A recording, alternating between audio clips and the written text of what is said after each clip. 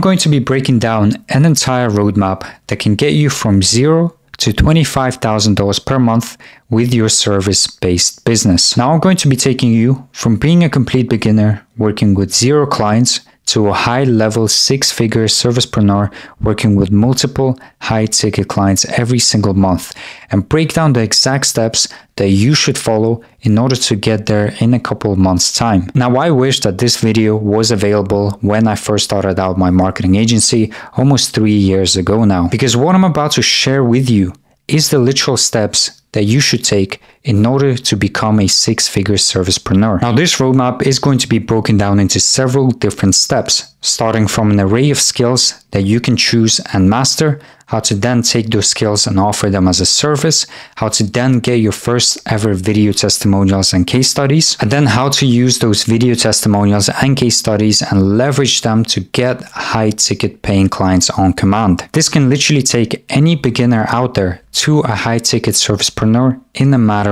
of months. And all you need to do to make this happen is to simply take action. So without further ado, let me actually show you this roadmap. So in this video today, I'm going to be breaking down the exact roadmap that you need to follow in order to become a 6-figure digital servicepreneur, right? So this can be you literally on the picture, on a different mind state, level state, growth state, and so on. So make sure to watch all the way to the end of the video in order to understand how myself and thousands of other people are able to sell their services to businesses and earn a 6-figure income every single month.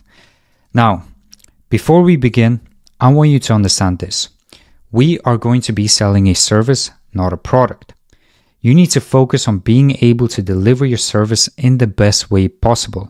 And your service needs to be correlated with a positive outcome for your clients, whether it's saving them time, making them more money, saving them money, or saving them the effort to do something.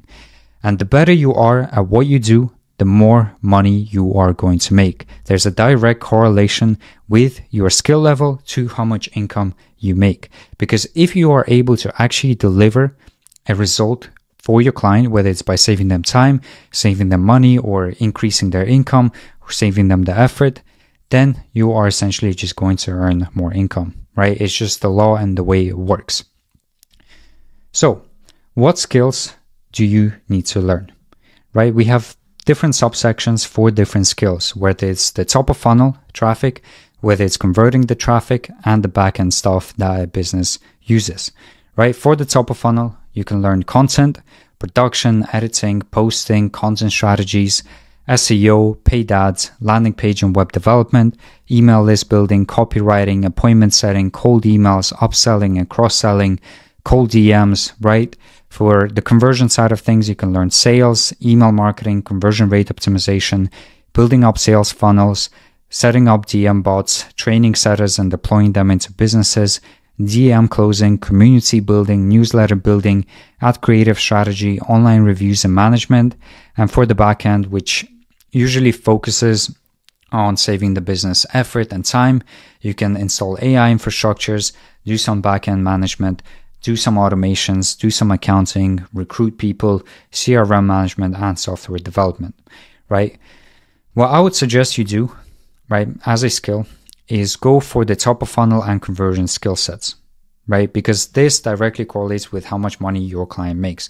And the more money you are able to make for your client, the more you are going to make yourself, right? Because making money for someone else will inevitably lead you to making more money yourself.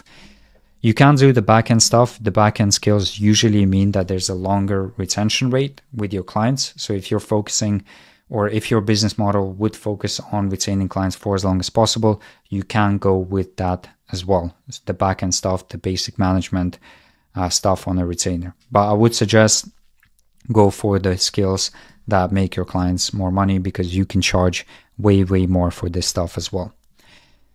Now, once you pick a skill that you want to learn, that you want to provide for your clients, you now need to be able to get good at this skill before you can start working with clients, right? This is the step most people skip. They think that they can just pick a service and go ahead and start charging clients thousands in retainers.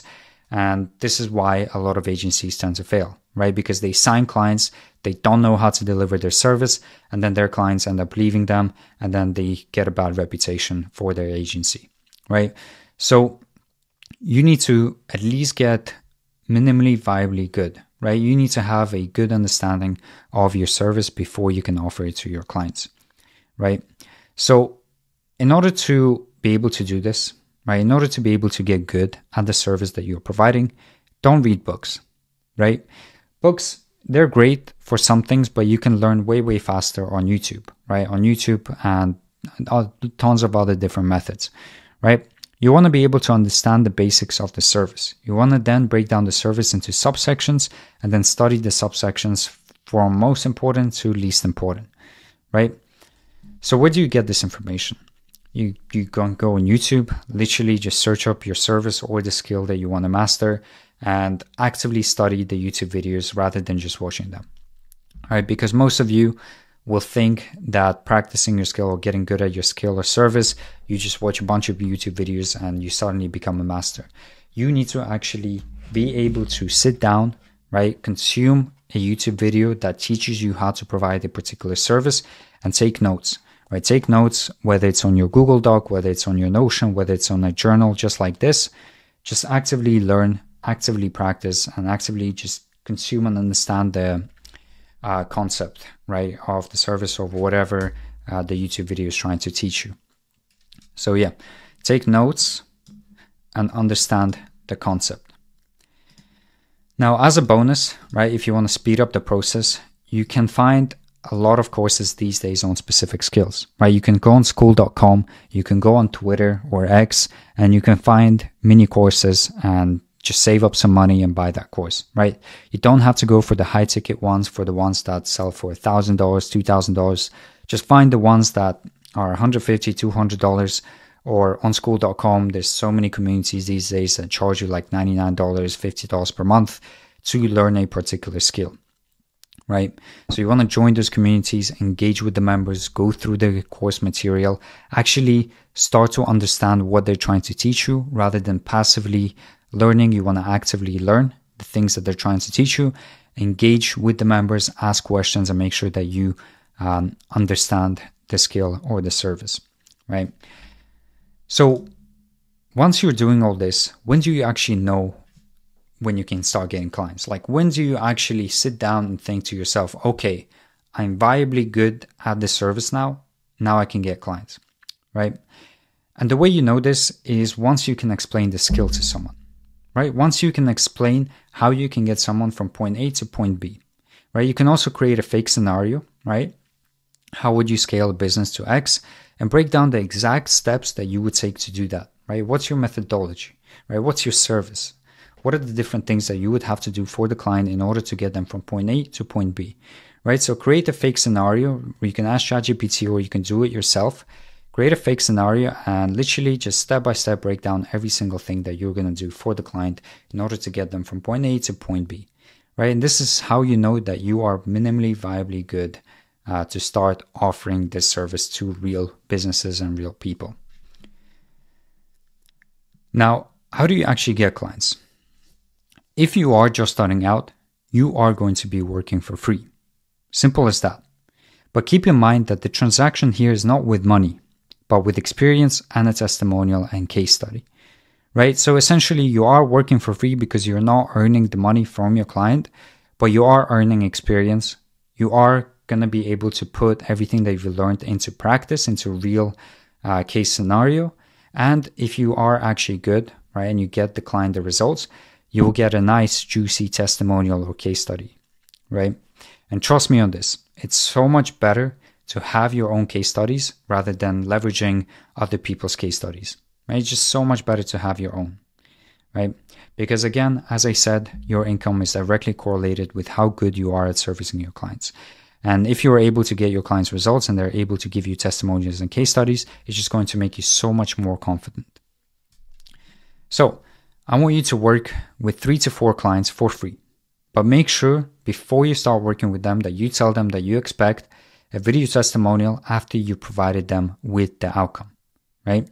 Because these days, screenshots of case studies, they're okay, right? Everyone can get case study screenshot, literally everyone, right? And it's also easy to fake, right? As sad as it sounds, it's easy to fake.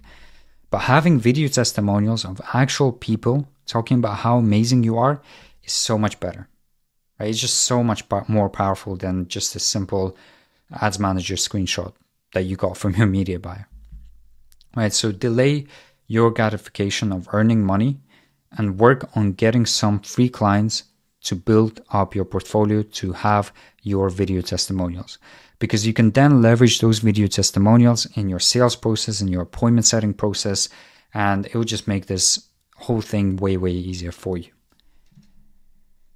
Now, how do you actually get free clients? Now, it's simple, right? Because you're literally working for free. You're not taking any payments. So you don't need mass outbound for this. You simply just need to DM people on LinkedIn, on Instagram, and Facebook. And you need to do this manually. Don't try to automate this, because trust me, like, you'll be able to get your first 3-4 clients for free in a matter of 2 weeks, right? 3 weeks maximum, right? Because you're working for free. So what I want you to do is go on LinkedIn, go on Instagram, go on Facebook, join Facebook groups, search up Instagram hashtags and keywords of your target audience, go on LinkedIn as well, join LinkedIn groups, and just message people and basically ask them if you are able to work for free for them to get them particular outcome, right? You can also like their post, you can comment on their post, right? And do it for 5 to 6 days until they respond back to your engagement. And then you can hit them in the DMs, and it will mean more likely that they will respond back to you, right? So join LinkedIn groups, find people on LinkedIn, find people on Instagram, find people on Facebook, engage with their stuff, like their posts, comment on their stuff, right? Do this for 5-6 days until they respond back to your engagement, and then you can hit them up on the DMs. Now, how do you actually hit them up? Right? Keep your message super casual and lead with a compliment and a question. And you want to engage them in a conversation. And once you feel like they are warmed up to you, you can then simply be upfront and ask if they're willing to work with you in exchange for a testimonial, right? Show them how hungry you are and that you're going to do anything you can to get them the outcome that they're looking for, right? And do this until you get 3 to 5 clients under your belt. And once you get 3 to 5 clients, stop everything else that you're doing and purely focus on getting them their results. Now, this will take you 1 to 2 months, depending on how good you are at delivering your service. But trust me, it will be so worth it once you get those video testimonials rolling through. And once you get those video testimonials, you can then make a funnel, create a VSL, and upload the testimonial videos under that VSL, and basically have the funnel linked to your YouTube videos, linked to literally anywhere else that you're using to outreach later on, right? On your Instagram bio, literally anywhere. Just put your funnel in as many places as possible. People can go on there, watch your VSL, see what your offer is about, watch some video testimonials that you've got from those 3 to 5 clients as well. Now, the funnel structure is simple. You simply just want to call out your audience, present your offer, put your VSL, put your calendar link, and then put the testimonials, right? You can join the free community that I have. It will be in the comment section down below, and I have a whole module on how to create your VSL funnel, right? So make sure to join and walk through that in order to be able to create your own funnel. So once you have video testimonials, you now know that you are confident in delivering your services. And now you have leverage over other agencies out there, right? Because not a lot of agencies can have a video testimonial. Like, most of them have screenshots, but screenshots can be easily faked and prospects know that, right? So you now have leverage. Now, how do you actually get paid clients, right? Once you are confident in your service, once you have video testimonials, how do you get paid clients? Since you have worked with them, right, for 1 to 2 months, you now should have an understanding of their experience, their pains and problems, their dream outcomes, and what they're actually looking for in an agency partner. And you can use this information to now create your offer. Now, your offer, I've put in Alex Hormozi's diagram here, right? It's dream outcome times perceived likelihood of achievement divided by time delayed times effort and sacrifice equals value, right? Your offer is not your service. Your offer should showcase the value of working with you, right? What would the business owner get by working with you? So, for example, let's look at a Facebook ad agency for home improvement companies. Let's say the dream outcome is right? Qualified appointments with homeowners who want to do the project soon and, they want to keep their team busy. Perceived likelihood of achievement. You can leverage your video testimonials. Time delay. How long will it take? How long did it take for you to achieve results for your free clients, right? So how much time will it take for your clients to see results? Effort and sacrifice. What does the business owner have to do in order to see the results? And now we can move on to building the offer. So for example, the structure is as follows. We will dream outcome in the next time frame without you, effort and sacrifice, or risk reversal, all with our unique mechanism, right? So we will guarantee 30 qualified appointments with hungry homeowners in the next 30 days without you having to run ineffective Facebook ads, do any cold calling, rely on referrals, work with window shoppers, or we will simply not get paid. All with our marquee system, or all with our AI appointment system, right? Unique mechanism, right? So don't say Facebook ads, but just create a unique system that gets your clients from point A to point B and pitch that unique mechanism. Don't pitch Facebook ads themselves, but pitch that unique mechanism. Now, the variables in your offer are as follows: the dream outcome, the time frame, effort and sacrifice, unique mechanism. And you will actually need to know these in order to then start testing your offer to a mass market. And this brings me to my next point, your outbound deployment system. So you want to pick one to start off with. Don't start going to cold emails, cold DMs, cold calling and trying to do all this at once, because you're going to spread yourself short and you're never ever going to get a system to work. Right, so start with one and understand and become a master of one before becoming a master of other systems. So how do you actually get good? Again, you want to do research, right? Don't read books, just simply do YouTube searches, Google searches, right? Understand the basics of the systems, break down the system into subsections, study the subsections from most important to least important, right? Get your information on YouTube, join mini courses on school, right? Low ticket courses, join communities, engage with members and ask questions, right? Now, in terms of softwares that you can use, for cold emails, you can use instantly.ai or SmartLead. For cold DMs, you can use colddms.com, right? So it's a great software to automate the cold DM side of things on Instagram. And as for leads, you can scrape them on Apollo, Google Maps or Growman extension on Instagram. It looks something like this here. Now the process is as follows, right? In order to start running your outbound system, you want to set up all your sending accounts, right? Whether it's on cold emails, whether it's on cold DMs, so many videos out there on YouTube on how to go about setting up sending accounts. So make sure you go ahead and watch that. You want to then warm them up for 2 weeks to make sure that we stay under the radar and we don't get blocked, we don't get restricted, we don't get put into spam. And then after 2 weeks, you want to begin testing, right? And what you test is essentially your main offer, a lead magnet, a service lead magnet, or a video lead magnet, right? And basically see what works best. Now, the main offer is essentially your offer here, right? And the different variables within this. Right? So can you increase the dream outcome? Can you shorten the time frame? Can you make it as your clients will have to put in less effort and sacrifice? Can you change your unique mechanism, right? Test these variables if you're testing the main offer. Now, the lead magnet stuff is basically providing upfront value, right? Such as a guide, a content asset that they can consume and, gain value through it. Like, what do they actually want? Right, you got to think of it this way. What would they actually need and what do they actually want? And then you can create a lead magnet from there, such as a Google Doc guide on how home improvement businesses can pack their calendars with qualified quotes. You can also have a service lead magnet where you say, listen, I'll set up the system for you. You can try it out for 2 weeks. And if you like it, we can continue working together. If you don't like it, we can part ways. Or a video lead magnet, which is a hidden VSL.